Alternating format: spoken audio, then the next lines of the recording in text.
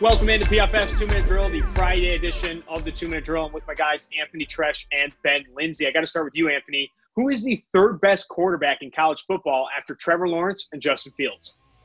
Yeah, I mean, the country's going to hate me for this one, but I got to go with Jamie Newman, the transfer into Georgia from Wake Forest. I mean, Wake Forest really didn't use him all that well. I mean, they relied more on his mobility than his arm, and they really needed to rely on more on that arm. He's a very athletic guy, but this guy's a very talented and accurate passer. I mean, this past year, he faced the highest rate of tight window throws, 5% higher than any other college quarterback, yet he posted the second highest PFF passing grade behind only the first overall pick, Joe Burrow, on those throws. He's very accurate, and he's a great deep passer, something Jake Fromm really couldn't seal the deal on last year for Georgia. So I think Jamie Newman, he's the third best quarterback in college football. I think he's going to surprise a lot of people this year.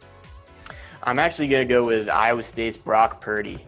He's someone who came in midway through the 2018 season and looked really good, graded out in the high 80s. Came back last year and his grades took a little bit of a hit, but that's an Iowa State offense that doesn't have a lot of talent around him. And Purdy has still looked good, particularly from a clean pocket when he's in rhythm. Those are the valuable areas you want to see a quarterback look good that translate to the next level. Yeah, I mean, this is a tough question. I mean, the reason we're asking because it's a tough question. Trey Lance, KJ Costello, Jamie Newman. You have guys like Sam Ehlinger of Texas, Shane Buechele of SMU. It's a very good quarterback group entering 2020, but I'm going with a different guy here. I'm going with my guy Sam Howell of UNC, one of the best true freshman grades we've ever seen at the quarterback position. I think he and Keaton Slovis are two quarterbacks that are younger, on the younger side, not up there with the juniors and seniors, but guys who are really, really talented. I think Sam Howell, the third best grade, right behind Burrow and Fields, and from a clean pocket this past year. I think Sam Howell's the third best quarterback, but it's close. Yeah, you're scaring me a bit when you're bringing up Trey Lance and KJ Costello. I'm a big fan of Keaton Slovis and Sam Howell. Now we're shifting gears to the NFL. Guys, we're going down this road again. Jamal Adams getting some trade rumors, and reportedly the New York Jets are going to seek a first and a third round pick. Is that too much for Jamal Adams? I don't think it is. I think a first round plus a little extra and a third round pick makes sense. That's about what Adams is worth. If you look at what Khalil Mack got, Adams is the more valuable player than Khalil Mack. He's someone who is versatile. He can play different positions on the defense, move around, grades well in run defense, as a pass rusher even, and in coverage. Grades above 75 in all three of those phases the last 2 years. So I think getting one of the better safeties in the NFL for that price is not crazy. I'm with you, Ben. I think Jamal Adams, obviously the price tag is going to be a first rounder along with some change there, maybe a third round pick. And I don't think that's too much. And you compare it to a trade like DeForest Buckner, traded for a first round pick and then paid over $20 million per year. To make Jamal Adams the highest paid safety in the league would only cost $15+ million. I think that's worth it. Jamal Adams, the more valuable player on defense. He can play a lot of different things for you. I think he can play in the box. He can play deep. He can play slot cornerback. Those players have so much value in the NFL. He positively affects the coverage unit on the back end. I think the price tag won't be too much on a second contract, and the value from the pick standpoint, I think makes sense. Yeah, I mean, no disagreements here. And you guys have said it. He's versatile. He's a Mr. Versatile in the NFL. He can do anything. He does it at a high level.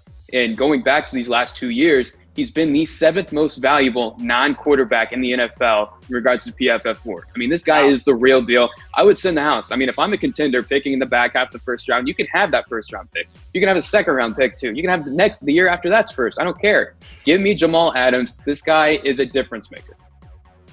Yeah, and Adams is someone who he really took that jump into elite in his second season. So looking at last year's crop of rookies, who is the player that you think has the best chance to break out and sort of take that jump to the next level in 2020?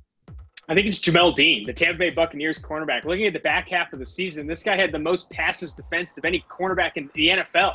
Super impressive at the catch point, super impressive in man coverage. He's a super athletic cornerback coming out of Auburn a year ago. And I think entering this year, another year in the defense, I think Jamel Dean's going to really cement himself as one of the better young cornerbacks in the NFL. Yeah, I'm going to go with Quinnen Williams, the interior defensive lineman that once played for the Alabama Crimson Tide. I mean, he was one of the surest things we've seen when he was coming out of Alabama, and he broke PFF college records when he was there until Chase Young did it this past year. But he had 92.5 grades above, both as a pass rusher and run defender. 96.0 overall grade his final year at Alabama. I mean, this guy's going to break out. It's all about when he's going to do it. So I think he's probably the most likely one of that crop. I like both Dean and Williams, but my guy is Brian Burns for the Carolina Panthers. Coming out of Florida State, He just has rare movement skills off the edge. And he really got off to a hot start before he injured his wrist. And then he had surgery on that wrist, and his playing time sort of took a hit. So I think next year, look for him to build on that and get back to the form we saw early in the season. Big fan of Brian Burns. I think he could definitely take a jump in 2020. You want to get rid of me and get back to more great PFF YouTube content? All you have to do is push that button right there and subscribe. Thanks for watching.